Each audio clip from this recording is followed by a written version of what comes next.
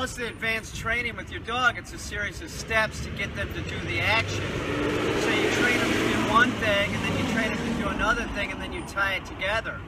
In other words, he's being trained to find birds in a field. We've taught him the hunt 'em up command where he's got it, and we're still working with him.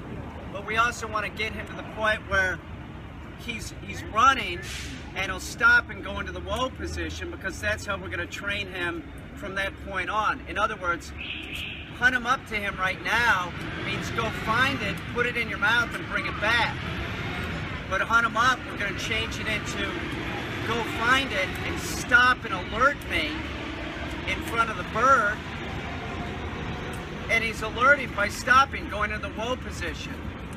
Do you understand? So he's no longer from that point on is he going to be going and getting the object. He's just going to stop, tell me that it's there, and then I'll go pick it up and maybe throw him a retrieve. But we don't want him picking it up from that point on. Now right now we're still doing hunt him up with him. He can't go get it and retrieve it. But we need that he can do whoa real good, so that when he is out in the field and we start doing more advanced training and tying it together, we walk him into the scent cone of the bird.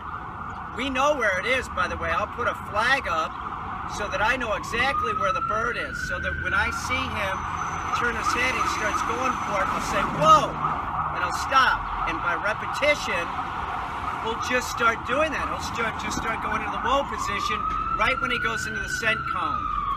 I hope this makes sense. A lot of people think it's a little bit more complicated than it is when you're dealing with a dog, and it's not that complicated. The dog, they don't think, they just respond.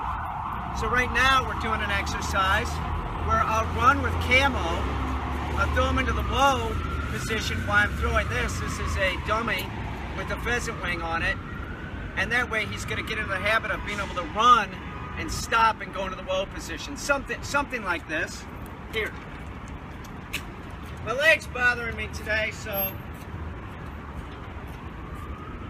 here. Whoa!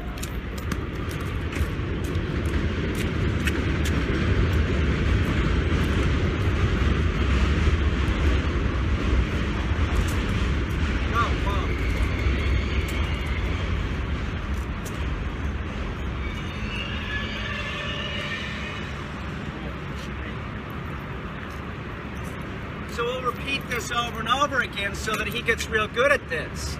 We want his heart to be elevated like he would be doing if he was running around a field looking for the bird scent.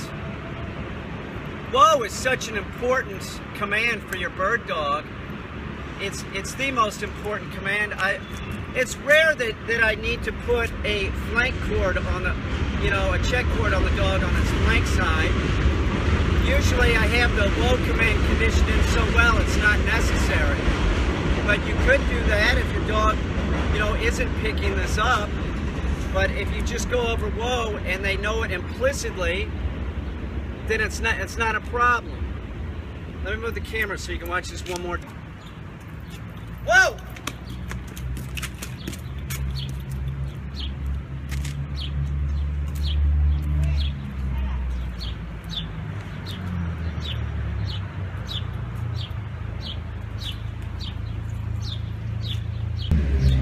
Whoa!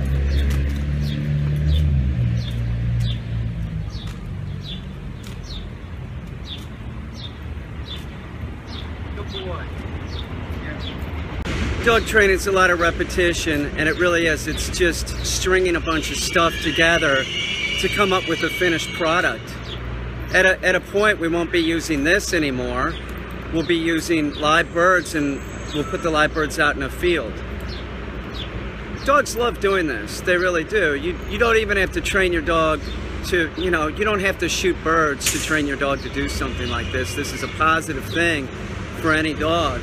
Anytime you train the dog to do something that's being compliant, it's a very good thing. Cammo will get this, no doubt. He's a compliant little dog.